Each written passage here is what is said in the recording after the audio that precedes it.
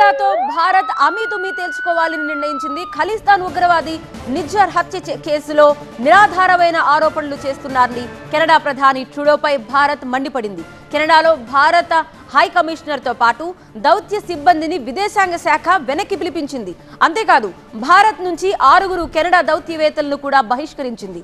ఈ నెల 19లోగా భారత్ విడిచిపెట్టాలని వాళ్ళని ఆదేశించింది. భారత్ కెనడా దౌత్య వివాదంపై కెనడా ప్రధాని జస్టిన్ ట్రూడో కీలక వ్యాఖ్యలు చేశారు. భారత్ తీసుకున్న చర్యలతో షాక్కి గురయ్యామన్నారు ట్రూడో. కెనడాలో ఉన్న సిక్కులు, ఇతర భారతీయులు అసంతృప్తి చెందారన్నారు. భారతదేశ సార్వభౌమత్వాన్ని, సమగ్రతను కెనడా గౌరవిస్తుందని, భారత్ కూడా తమని గౌరవించాలి అంటూ ఘాటుగా స్పందించారు Trudeau.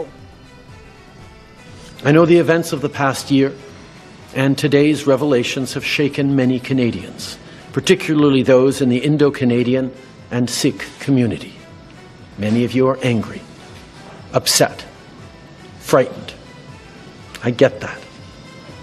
This shouldn't happen. Canada and India have a long and storied history rooted in people-to-people ties, business and trade. But we cannot abide by what we're seeing right now.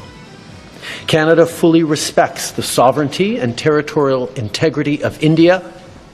We expect the Indian government to do the same for Canada.